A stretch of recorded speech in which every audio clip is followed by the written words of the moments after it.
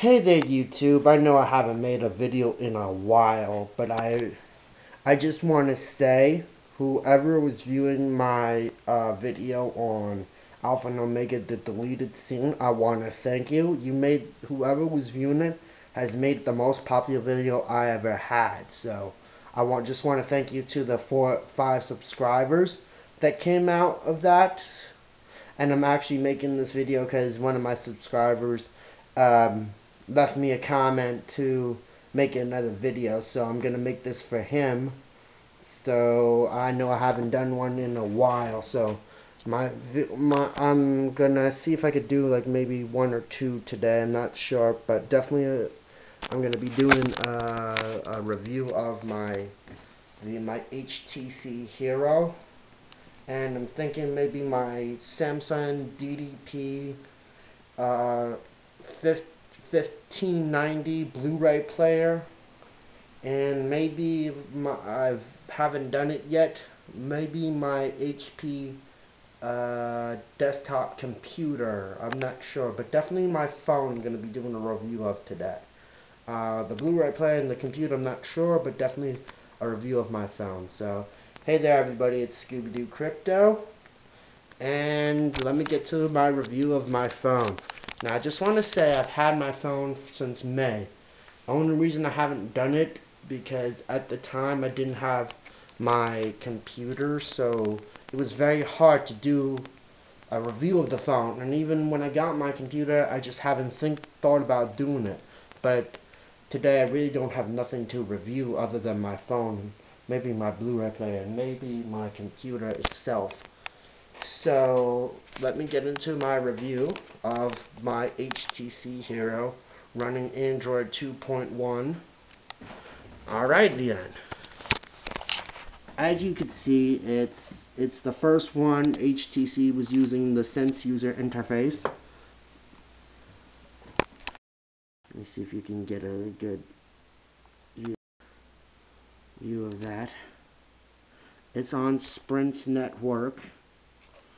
Um, yeah, I mean, the phone's okay. I've been using it for a while. Only thing I've noticed, because I guess I'm running the older version of Android now, that the YouTube app and a couple of applications tend to be slow, but the phone is only running a 528 megahertz processor, which would be I think is Snapdragon. I think it's a Snapdragon processor, so it's going to be tend to be slower than like the Evo and the later phones that are running a 1 megahertz processor, gigahertz processor. This is running megahertz. This is generally the look of the phone. You got your talk button right here. Got your menu button right here. I know it's hard to see.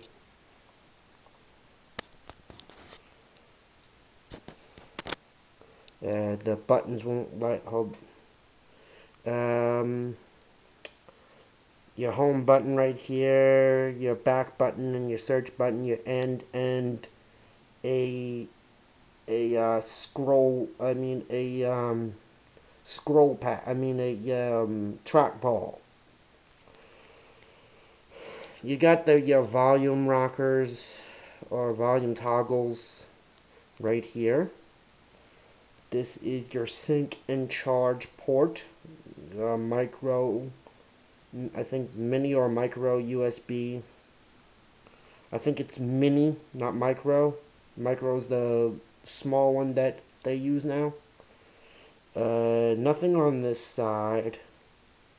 The front is just a 3.5 head 3.5 headphone jack, and then you got a 5 point megapixel camera with no flash, and also the speaker grill around it. And this is a Google phone. Like I said, you can customize with widgets and stuff. I just happen to have nothing on there. I'm actually one of the people who actually just likes to see a plain screen, but I've had other sense the sense user interface allows you to have multiple things. So if I go to my scenes, I can change it to where, like this one.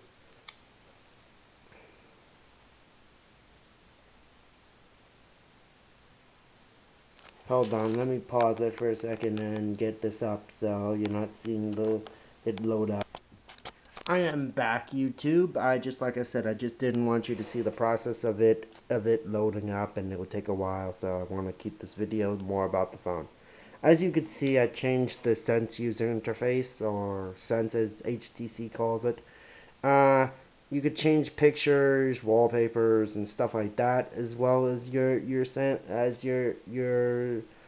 sense or scenes, as they call it.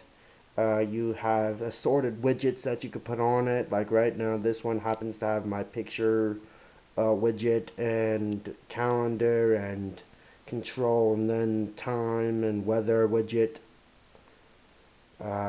This one has your bookmarks, clock, desk clock, internet, maps, YouTube, music, but I actually don't have any music on this phone anymore because only that I'll get into that in a few seconds. I just want to, you got like 7 home pages that you could choose from on this phone.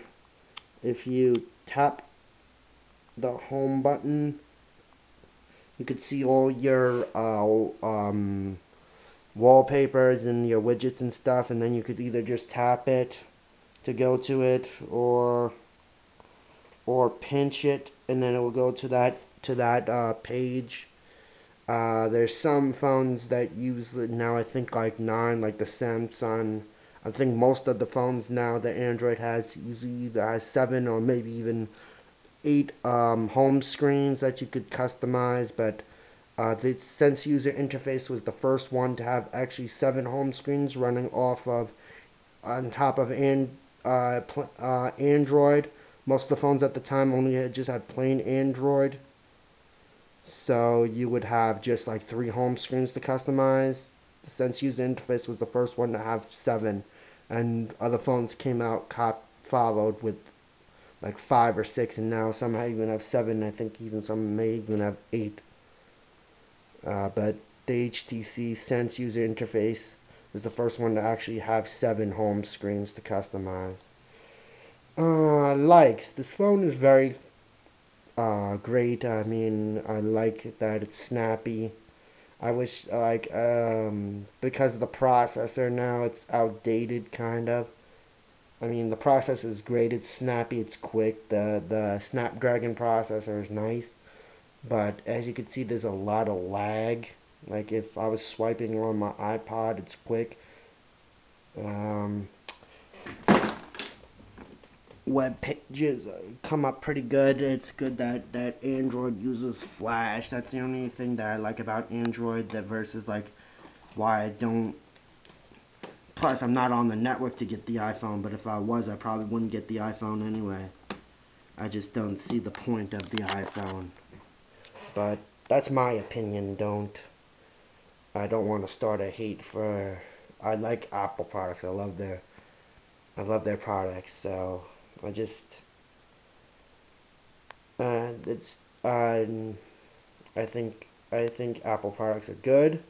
They're great actually. I mean, eventually I might switch networks and go for an iPhone. I don't know, or I might just stay on Android. I mean, the likes, it's nice. It's the first really smartphone I've ever had. I've had a few others, but pretty good. I really do have to make this. I think I got 15 or 12 minutes to do a review, so I don't want it to be too long. So dislikes. One of the reasons I chose to get an iPod, other than the reason of the music, of of of the the digital copy of Alpha and Omega is because with this phone, I don't know if it's just this phone or any Android phone. It seems to go to the volume of the phone itself. That's the only complaint I really have about this phone. That when listening to music that you put on your phone, it go to the exact same volume of the phone, which is some case good. But if you like to listen to a lot of bass and then know basic music phones could have better like control with the volume of not of the same with the phone. Like the media volume of the phone is the same volume of the like a ringer, or it just goes the same. It doesn't go any louder than that. And that's one of the reasons I decided to get an MP3 player. But it was the reason I got an iPod is because of the digital copy of Alpha and Omega that needed to be on iTunes. Um, what else? I think that's really it. Again, I want to say thank you to all the friends that I've gotten on YouTube. I also want to say thank you to the 5 subscribers. I also want to say whoever commented on my videos. I appreciate it. Whoever viewed, especially that making the Alpha and Omega deleted scene on YouTube very popular. I appreciate it. Again, just like I said, comment, subscribe, uh, and that's about it. I think that's the only review I'm gonna be doing today. I'm really tired. Just got back from work, so I want to thank everybody on YouTube and everybody. Peace out. This is Scooby Doo Crypto, aka Chris. Have a nice day.